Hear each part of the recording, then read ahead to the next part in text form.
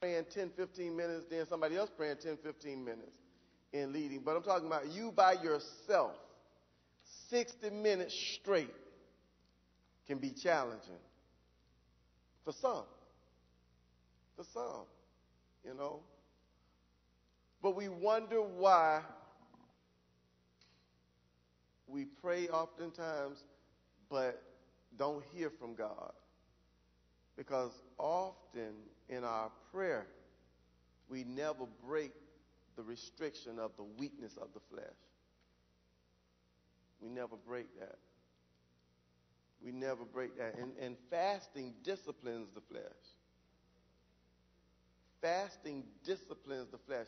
Fasting is your way of telling the flesh what it can have and what it cannot have. You know? And you can have the abundance of revelation, but if you don't have self-discipline, you won't make it in God. And you won't live holy. You know? And so when I look back on my life, if I'm allowed to make myself vulnerable, and I look back on my life, I wish I would not have despised fasting. Because fasting was put there to discipline me and to bring my body under subjection to me, the spirit.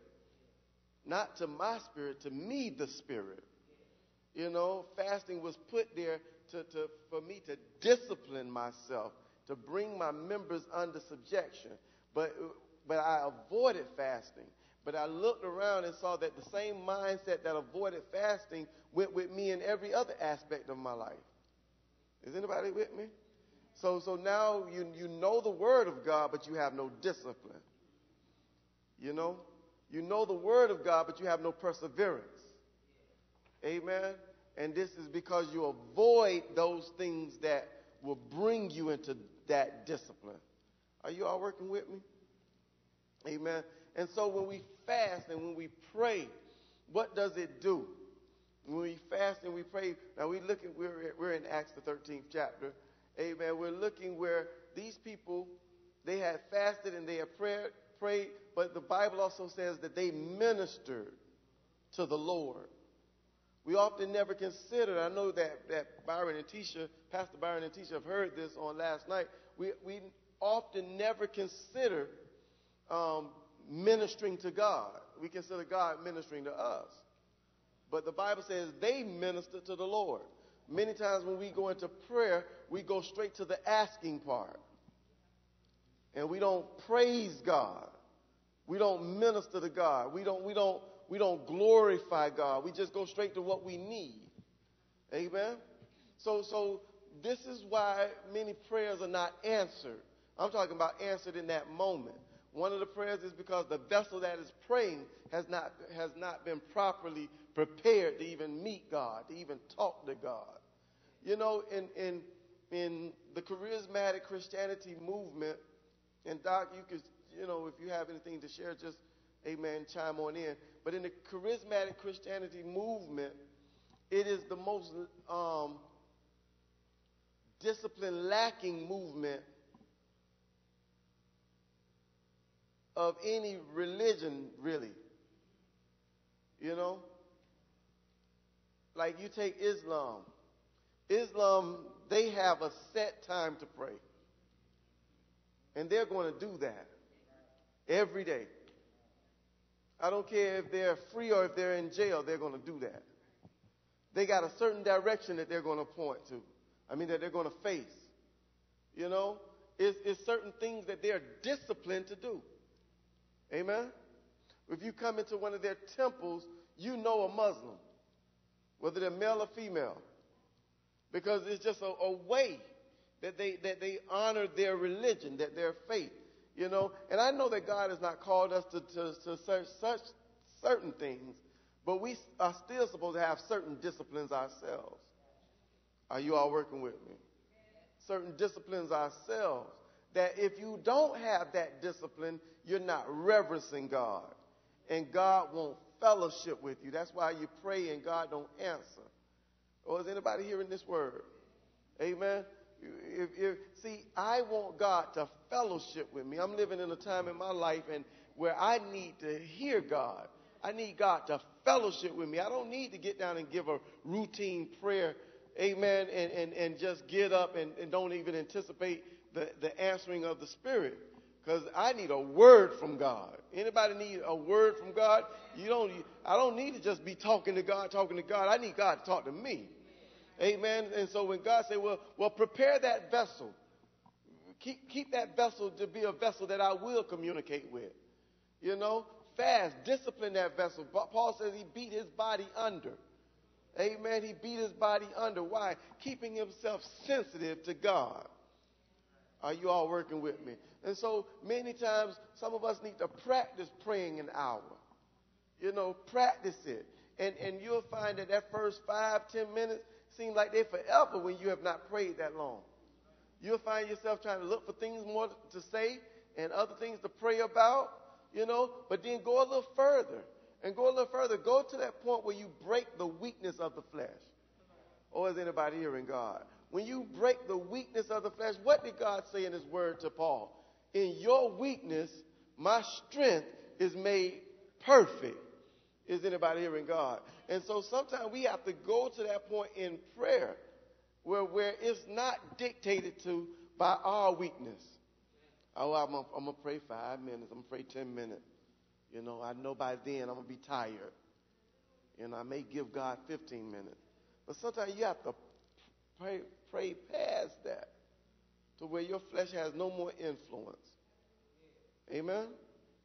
And fasting helps us discipline this body to come into fellowship with God. Amen? Come into fellowship with God. And then when you begin prayer, begin it with praise. I remember when Doc taught us how to pray years ago, and she said, always start prayer with praise. Praise God. Don't treat God like you could care less about who he is and his sovereignty. And you're just going to ask him for whatever you want, and you're not even going to praise him. You're not going to glorify him. Are you all working with me? Don't treat God like that. Treat him like he's God. And I gave the illustration on last night.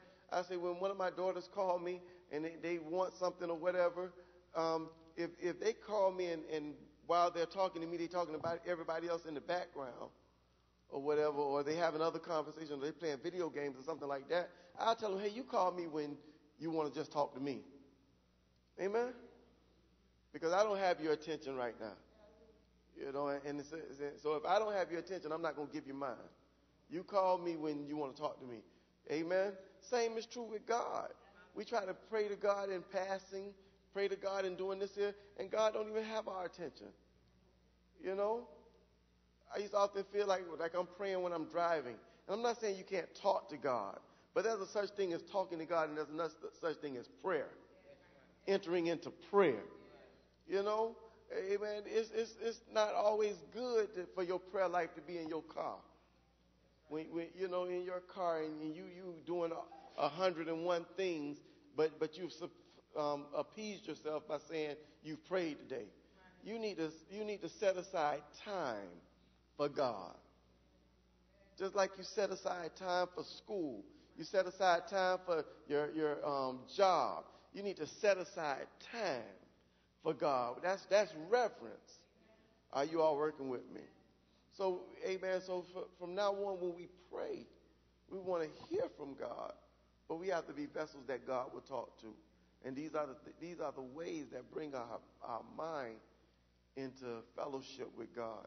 I was telling the class on when God called me to the apostleship. When God called me to the apostleship, I was in a jail cell, and I was reading everything Paul wrote. I was just attracted to the teachings of Paul.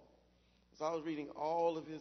I would read Ephesians and Galatians and Corinth. I'll read those stories in a few minutes and start back over and read them all over again. And when I was there reading it, I was sitting on my bunk, and then I began to meditate on what I had read. And I was actually fasting. I had turned down, and in jail it's hard to fast, because if you don't eat when they give it to you, you ain't going to eat, But I was like, no, I need to hear from God.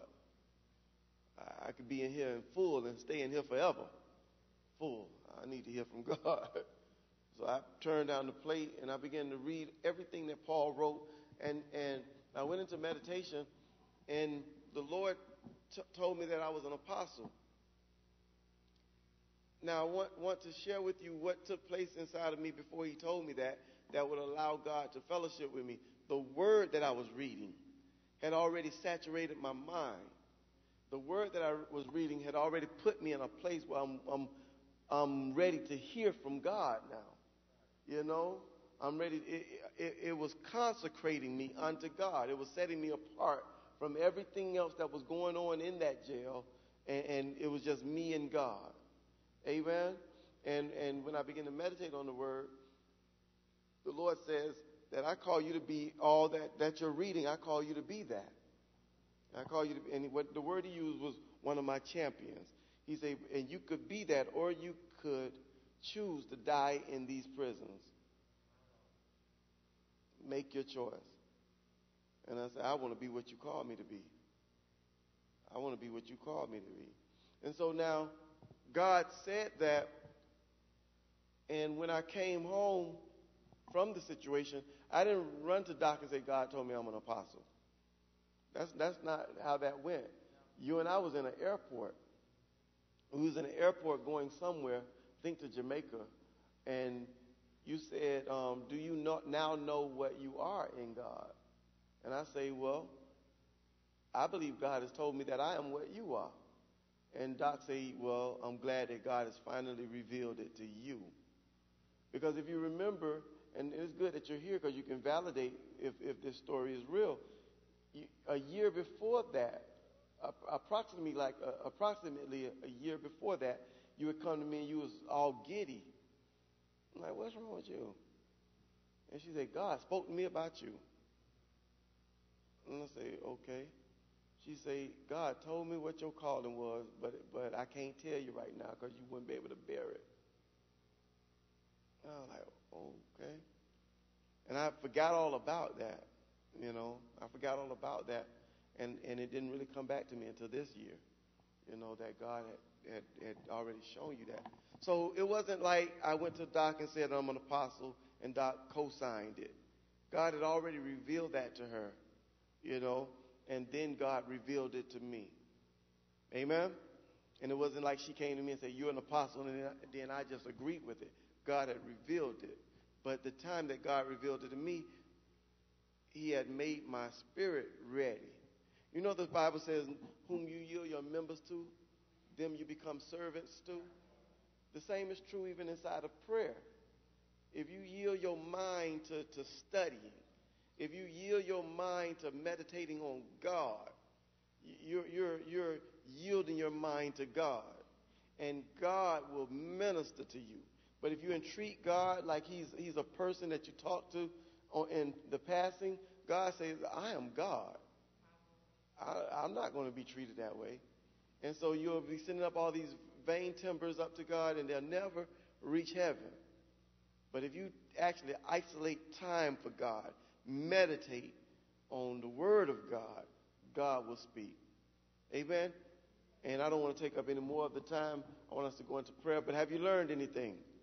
Come on, let's give God a praise. Sure.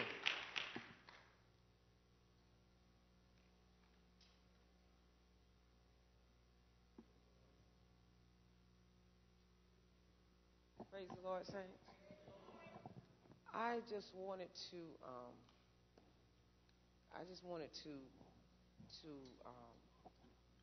include something that the Lord has ministered to me. And I really want all of us to be very attentive to this and I need you to be prayerful that I'm able to explain what I'm about to say. I was in the word that God has given us about salvation. And the first thing that came to me was, what about prayer? How do we entreat prayer now? And Of course, the Lord is faithful. He's faithful. And, when you seek after the knowledge of God, you'll get it. He's faithful to give it to you. And this is what the Lord shared with me. In light of the word that He has given us concerning salvation, one of the things that we learn is that Jesus lives in our flesh. We got that, don't we? That Jesus actually lives in this body, that this body belongs to Him. And He is living in this flesh. And as I was sharing with some of the ministers yesterday, there has to be a posture that we take.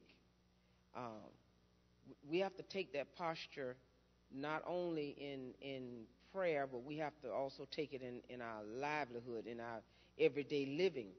And that's a posture that says, this body belongs to Jesus, that Jesus is living in my flesh. So now what does that really have to do with prayer? Okay, now if God is saying that I got to live every day, because one of the things that I taught last week or week before, whenever I was in Fort Lauderdale, last Sunday, one of the things that I was trying to minister last Sunday is something that God shared with me, and it's going to bless us. It's going to help us as we pray. The whole time that Jesus was here, the whole time, his entire time here was to show us what a son of God really is. That's his whole walk. And I want you to see something, and maybe you'll have to play this again and again before you really hear it in your spirit. But I want you to look at the new covenant. Look at the scriptures when you're reading about Jesus and everything that He did. You notice there's some key things that He said, like, the words that I speak are not mine, but they are the Father's. But there's a key scripture, and Lisa, maybe you can find it. You or Patty, some of you guys can find it. It says, "Hitherto my Father work, and I work." You remember that scripture? And that's one. And then another one, he said, "The works that I do, they are not mine, but they are the Father. The words that I speak, they are not mine, but they are the Father." And then one day, Philip asked him, "Well, show us the Father." And then the Lord, Father God, spoke through him and said, "Have I been so long with you and you don't know me? Have I been here? I'm right here with you and you don't know me." Now, the significance of that, we lessened the significance of that.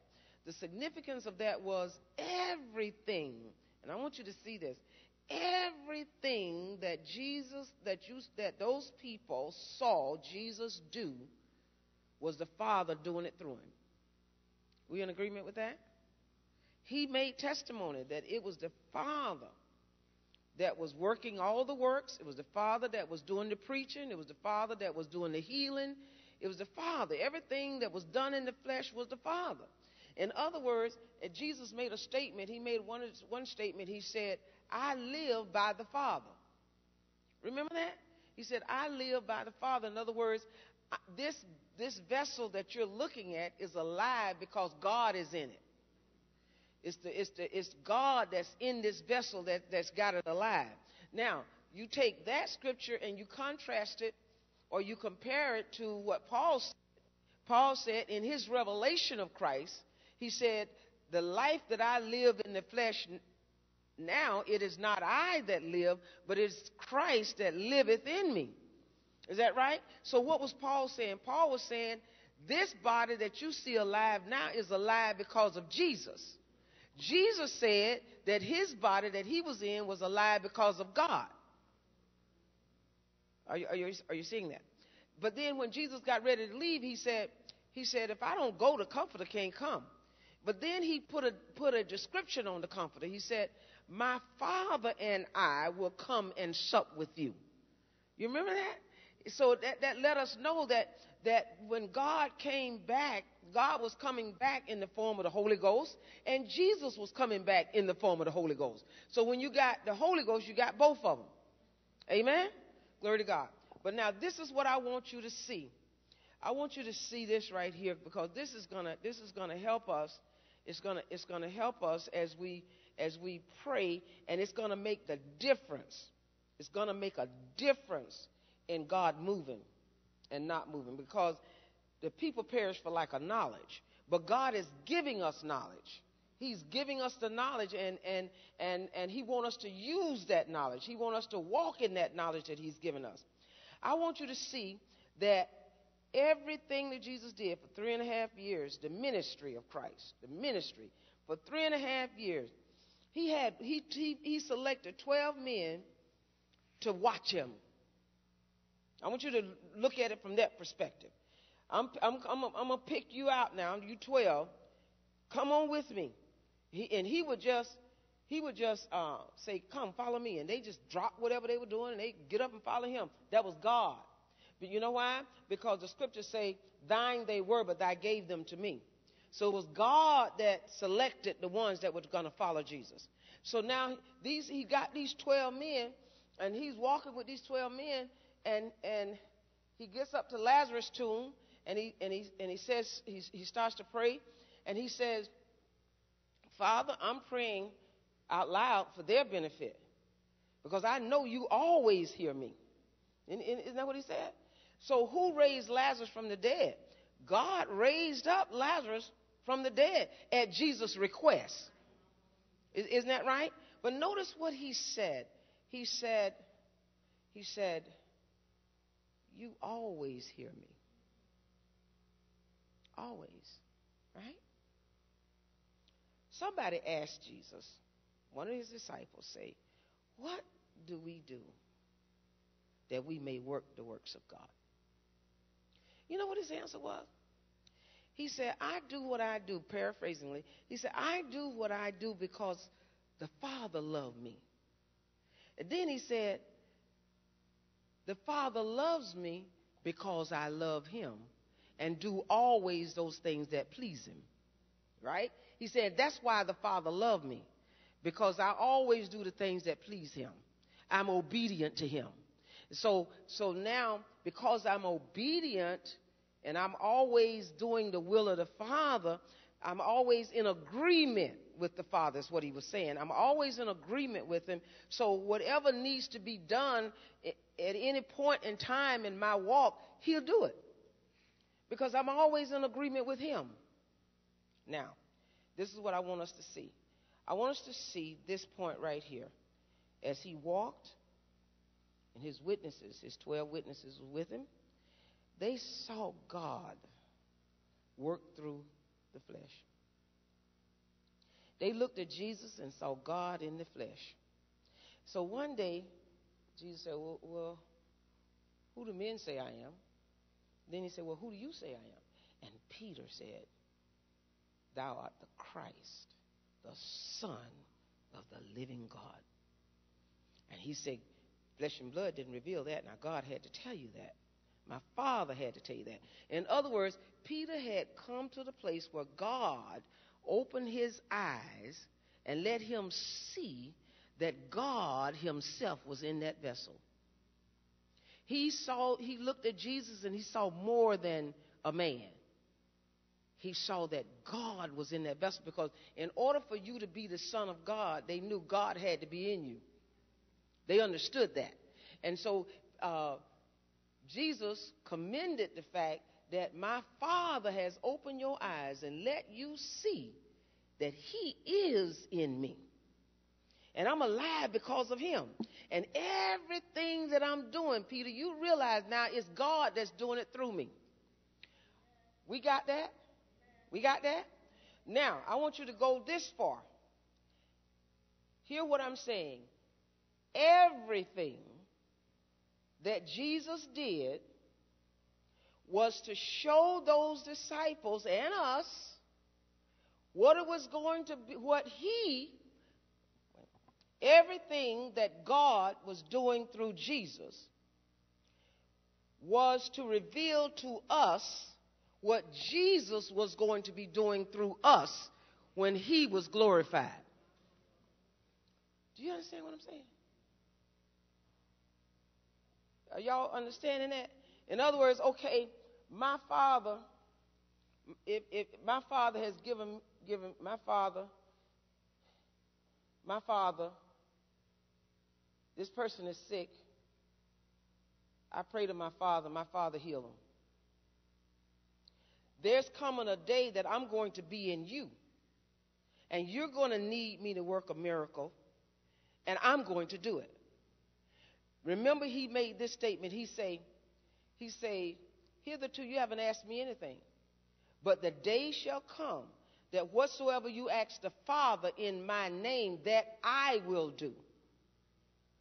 He said, that's what I will do. So in other words, whatever is in him, whatever's in her, whatever's in you, Jesus in all of us, whatever righteousness is being done, whatever works are being done, it's Jesus doing it through you. And so his tenure here, his walk here, was to reveal now, this is how God's going to work through, this is how my Father and I are going to work through you. So I want you to watch what he does through me, because my walk sets the boundaries. My walk is setting the boundaries for your walk. In other words, my walk is an example of what your walk is going to be. Do you understand that? What the Father's doing through me is an example of what I'm going to do through you when the day of my glorification comes. Remember in the 17th chapter of St. John, he said, Father, glorify me with thine own self. And then he explained that glory. He said, as thou hast given him power over all flesh. So what is he saying? He's saying, when I come back in the form of the Holy Ghost, you have given me power over all flesh. I've got the power that flesh can't sin no more if I'm in there. I will not sin. That flesh will not turn against man anymore. Not on its own. Man got to take that flesh into sin. Man got to usurp authority over me. So you've given me power of all flesh, and now whatever they ask in my name, that you're going to do. Because that I'm the one that's going to do the work through them now. Do you understand what I'm saying? Jesus is the one that's working through you. Jesus is the one that's working through you. That's why he said, if I be lifted up, I'll draw all men. He's the one. See, this is his glorification. And the Father is glorified in the Son. The Father is glorified when Jesus is allowed to work through us. So now, when I pray, I was talking to the Father, and I got to pray in light of that. I got to pray in light of the fact that Jesus is living in my flesh. So when I approach the Father, when I come to the Father in prayer, I got to make sure when I say things like, Father, I need you to deliver such a one for Christ's sake. I got to be able to say that for Christ's sake. You know, what am I saying?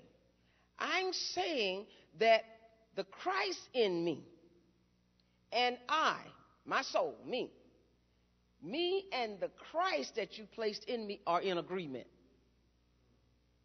We're in agreement in this situation. So now, if we talking about getting answers to prayers, the only way that God is going to respond readily and steadily and steadfastly is when we are in agreement with the Christ that's in us. When we have no adversity in our flesh, when we are not trying to usurp any authority over this flesh, when we now have surrendered totally to the Jesus that is in us, I can approach God and you know what? When I approach the Lord now, it's like, okay, I'm searching myself. Remember, he said fasting is a discipline It's a discipline mechanism. And it allows us to come into the sensitivity of the Spirit. So what I'm doing is I'm saying now, am my daily activities, my daily conversation, am I in agreement with the Christ that's in me? Because in reality, this is what's supposed to be happening in every moment of our life. It happened in every moment of Christ's life, and it happened in every moment of ours. If I could be just in layman's terms, this is what it means. You know how you all say, I can get up here and preach a message, or Pastor Mike can preach a message, and you say, boy, God sure preached to us today. God sure ministered to us. You ever said that? And you meant that. You meant what you're saying is you heard from God, right? God was speaking in the message today. I heard God. That's supposed to be in every time we open our mouth. Every time we talk, we should be speaking the oracles of God. Everything that come out of us should be, that's why it says our words should be edification. They should be edifying. Everything that come out of our mouth should be God, should be Jesus speaking through us. That's why he told us no jesting. He told us don't lie to one another, because Jesus is not going to lie, right? Because everything that man sees about us should be Christ. Did not he say, see no man after the flesh anymore? Don't entertain him after the flesh. We should be entertaining Christ. And so everything that is going on, everything I'm doing from the time I wake up until I go to sleep should be Christ working through me. Even if it's on my job, it should be Christ working on the job. It should be Christ communicating with the boss, Christ communicating with the people. That's who's supposed to be living through this flesh. So what does that mean? That means that I am that witness. I am there now in this body listening. I'm listening to Christ. I'm listening to what he's saying right now. Okay, let's go with right this minute. Right this minute, Jesus is talking to us. Right now, he's talking to us. He's been talking to us ever since I walked in the door. I've been listening to Jesus talk to us. Okay? And when you heard Pastor Mike say, he gave a scripture, and he was telling you what it meant, and then he moved to a place where he began to give testimony. What he was doing was his testimony was corroborating the scripture. He was showing you that's what that scripture was being fulfilled in me, right? That's what we are. We are witnesses, and every time we open our mouth, we should be bearing witness of something Jesus is doing through us. Are you understanding what I'm saying? We should be, every time we open our mouth, we should be bearing witness of what Jesus is doing. So what does that mean? That means that if Jesus is true, if what I'm saying is the truth, then Jesus is actually ministering to us right now, and I, Mary Banks, my soul, is sitting here listening to him. I'm listening to him. Now, if I am listening to him talk to all of us, if this is really Jesus talking to all of us, then guess what? I'm learning. I'm learning. Why would the scripture say he learned? What Jesus got to learn? He learned obedience by the things that he suffered. He wasn't talking about just the whipping on the cross. Jesus suffered many things. Jesus suffered betrayal. He suffered humiliation. He suffered when people wanted to stone him, people in his own hometown not believing in him, his brothers and sisters not believing in him. He suffered all of that. But what does Scripture say? He learned. Why? How did he learn it? Because he let God be God in that body. He let God continue to be God, and he watched how God handled the situation. He kept watching what God's response was, and he was listening to the Father. He was listening to the Father and what the Father had to say about it. He never usurped authority and asserted his own way. No, he learned. He listened and he learned. Why? Because he was in training. He was in training for what he's going to do. He watching the Father do. He said, hitherto my Father work, and then I work. He's saying up to now, All you've seen is my Father, but the day going to come when I'm going to do what you seeing my Father do. The same thing my Father is doing through me, one day I'm going to be doing it through you. Hallelujah. I haven't come into my glory yet, glory to God, because I haven't earned it yet. But once I die and was resurrected, I will have earned the right to be in you and do what my Father has done through me. Come on, somebody. Glory to God. So when I pray, I got to pray from that respect. And if you hear what I'm saying, if you really understand what I'm saying, it'll make you holy. It'll make you more cognizant. And it'll put you in a learning mode. You'll start listening for Jesus speaking through you. You'll start listening. You'll begin to say, now that ain't Jesus. That's me. That's my disposition. That's my emotions. That's the emotions of my flesh. Da-da-da-da-da. That ain't Christ. Do you understand what I'm saying? Pastor Mike, you want to add something to that, please? Bishop Lisa, Patty, y'all want to add something to this? Come, I know y'all got something to say. Praise the Lord. Because I want us to understand this. Because this is powerful, saints. This changed my life. Because every time I talk now, I want to make sure it's Christ that's speaking through me. I'm not going to speak no vain words anymore. I don't have that vanity. I don't have that. I'm like, Christ ain't going to say that. And if I say it, I'm usurping authority over him. I become the usurper. I grieve him. I quench the spirit because the spirit doesn't talk like that.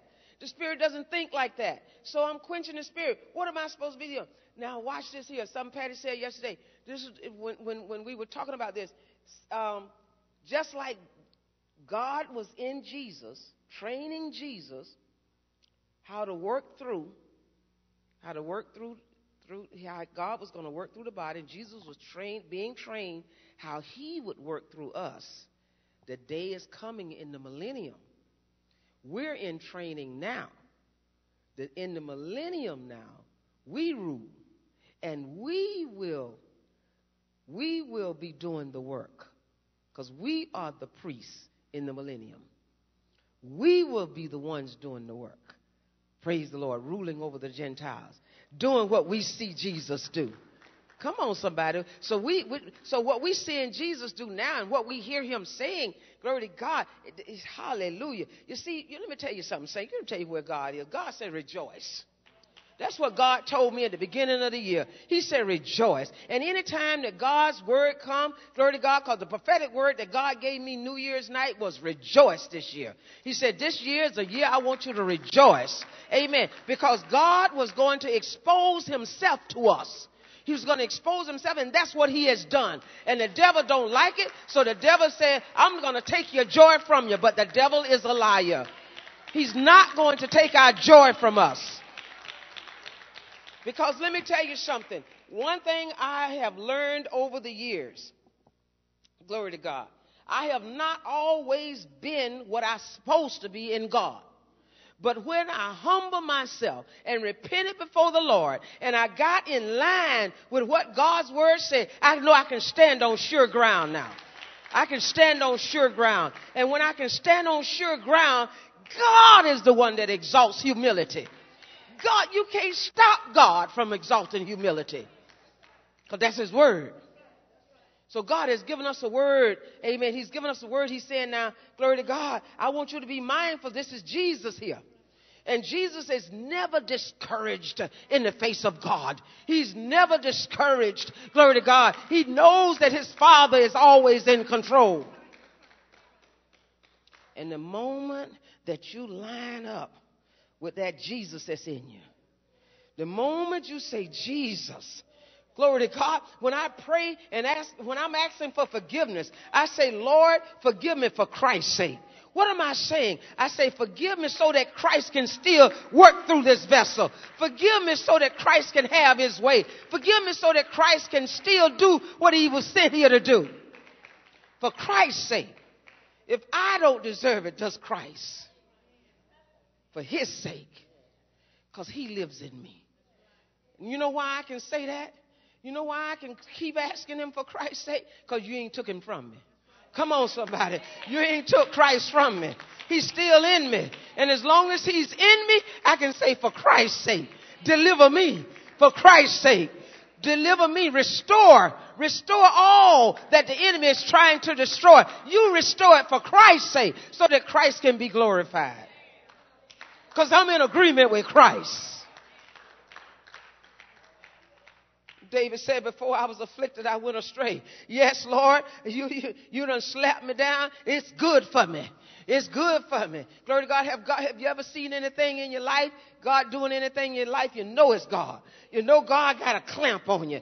Glory to God. You know that, my God, in the natural life, I'm able to do more than I'm doing now. Why can't I do this? Why can't I do that? Glory to God. Because you know God got you. God got you stopped. God done put a stop on you. Glory to God. You say, okay, God. Yeah, okay, this your will for me. If this is where you got me at, okay, I'm in agreement with you. I'm in agreement with the route that you taking me. And I'm not going to let the devil take my joy from me. I'm going to praise you anyhow. I'm going to worship you anyhow. I'm going to fast anyhow. I'm going to glorify you anyhow. It don't matter, glory to God, what tomorrow brings, as long as I know that I'm glorifying you.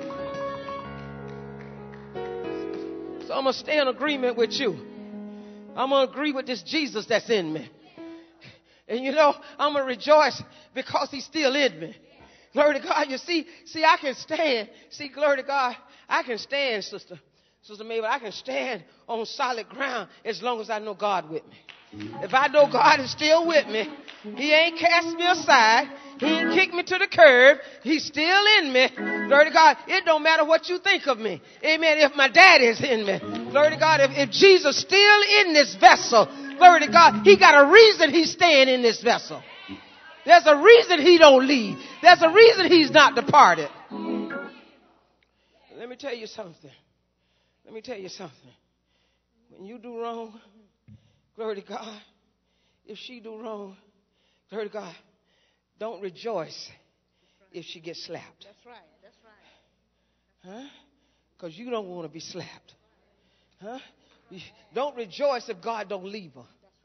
Glory to God. Don't rejoice because you don't want God to leave you. Come on, somebody. You don't care what. And all of us have been in a place where we like, Lord, I need to get it right before you just don't deal with me no more. I don't want you to stop dealing with me. Glory to God. Don't stop dealing with me now. Hallelujah. So we can bear. We can bear as long as we know God's still with me. As long as God ain't gave up on me. Come on, somebody. As long as God ain't gave up on me. And so there's no room in us for self-righteousness. You can't be self-righteous. Hallelujah. Glory to God. Did God give up on you? Glory to God. There's some things, glory to God, that some of us have done. We don't even want to pray up. We don't even want nobody to know. Am I right? We ain't testified it. We ain't told nobody about it. Come on now. Come on. Hallelujah. Praise you, Jesus. And hope it never come up again. Hallelujah. Glory to God. But we were blessed because we found out God didn't give up. Even when we gave up on ourselves, we found out God had not given up on us. Glory to God. Hallelujah. So when we pray, Theo, let's pray with that in mind. Let's pray that for Christ's sake, the Jesus that's in me, he still want to live his ministry out. He's still there. He want to live his ministry out. If God was through with me, glory to God, he turned me over to reprobate. Glory to God, I wouldn't even have a mind to repent. Praise the God. That's what we need to rejoice about. Amen. Glory to God. God ain't through with us. Hallelujah. And let me tell you something. Let me tell you something. Let me tell you something. When I came here, when that situation that I was in came to fruition, I was on my way back to Lauderdale. And God said, you can't go back. I said, excuse me? He said, you can't go back, Lauderdale. He said, I didn't send you up here to be no wife. I sent you up here to work in the lives of my people. And God the one gave us this. Because he wanted me to stay. No money, no credit, no nothing. But he gave me a house and a church. Amen. Glory to God, because he wanted us to stay. He wanted a light in this community. Glory to God. Let me tell you something. If there's a flicker left, it's enough for God. Come on, somebody. I said, if it's a flicker left, it's enough for God. And when I woke up, I was laying down one night and I saw these 3 counties. And I saw light. It was dark. And you know how you look up in the sky and you see stars come out? But every now and then a light would come out in the sky. A light would come out. The light would come out. That was God's word. That was God's word. That was his word. God sent us here to do a work. And if we look at us, we still here. And we ain't grieving. We gonna rejoice. I said we gonna rejoice anyhow. We gonna rejoice. We gonna rejoice. Because when the soul lines up with Jesus, see, supposing Ted Bundy had repented, wouldn't that have been glorious? For God to get the glory. Supposing Hitler had repented, wouldn't God have gotten the glory? Woo-wee! Wouldn't God have been glorified? Glory to God. Supposing Israel turned to Jesus, would not God be glorified? No matter what they've done, will not God be glorified? So as long as I see that heart, whatever it took it. But when I see the heart lined up with Jesus, I'm going to stand with it. I'm going to stand with it. Y'all hear what I'm saying? I say I'm going to stand with it. Nobody may not agree but God. But I'm going to stand on God's side. I'm going to stand on God's side. Because if I get in trouble, I can't do nothing but what the words say. That's all I can do. And if God chooses to hold me in the hollow of his love, no one can pluck me out. Amen. Amen. Glory to God. So I'm encouraged. I'm encouraged because your leader done lined himself up with the Jesus that's in him. He done lined himself up with the Jesus. Never to revisit this. Never again. Hallelujah. And that's enough for God. That's enough for God. That's something God can work with. Glory to God. Hallelujah. Thank you, Jesus. So we're going to worship him tonight in prayer. I want all of us to come and go down on our knees and let us cry out to God. You can take you a chair or you can get to the whatever you want to do. Amen. But I want us all to cry out to God. I want every heart in here to just cry out to God, saying, God, we surrender to you. Give us the joy, because the joy of the Lord is our strength. Don't let the devil take your joy, saints, because in the beginning of this year, God said, rejoice. And you know what? With the word God has given us from World Conference, I can rejoice. I got enough to carry me on into glory. Amen, because I understand salvation now. So we're going to rejoice. We're going to rejoice. We're going to call out to the Lord in prayer and fasting. Prayer and fasting till God is glorified. We're going to let God be glorified. Amen. Father, in Jesus' name. Father, in Jesus' name. Lord, bless us in Jesus'